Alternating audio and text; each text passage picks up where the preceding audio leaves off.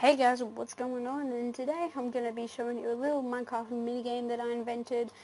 It's called Creeper Hunting, and basically what you do in this minigame is when it turns nighttime you grab a bunch of TNT and diamond armor, of course.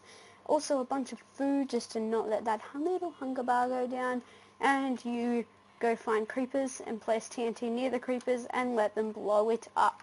Now there are going to be a list of challenges on the forum post which I haven't not yet created. That's what I'm going to do straight after I make this video. But yeah, anyways, link will be in the description to download this map and to...